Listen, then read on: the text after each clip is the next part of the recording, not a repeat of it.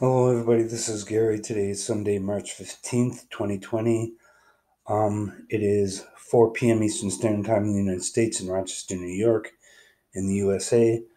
Today, I wanted to do a video on the coronavirus and the homeless people.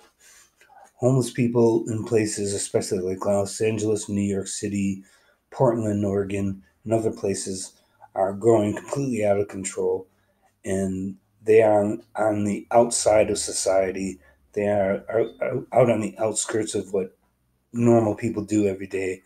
And with the coronavirus breaking out, there's a good chance that the homeless people will be the ones making it spread because they don't live in apartments or houses. They can't self quarantine.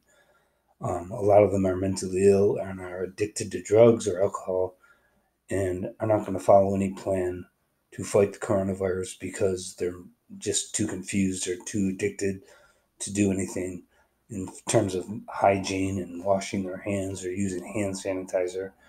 They just are not equipped to fight the coronavirus with the measures that everybody else is using, like washing their hands, wearing a face mask, keeping clean clothes and bathing, keeping the house sanitized, using hand sanitizers, just using basic soap and water.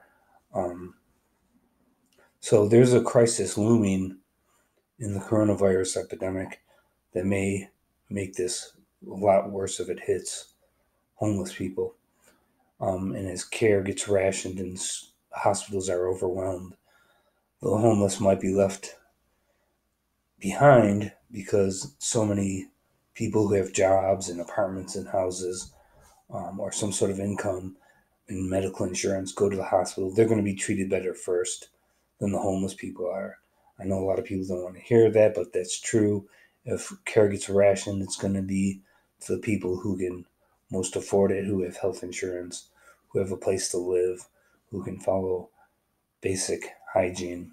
Um, the homeless, mentally ill, addicts, and other mentally ill people are defecating on the streets, urinating on the streets, using drugs and needles that could be infected with coronavirus.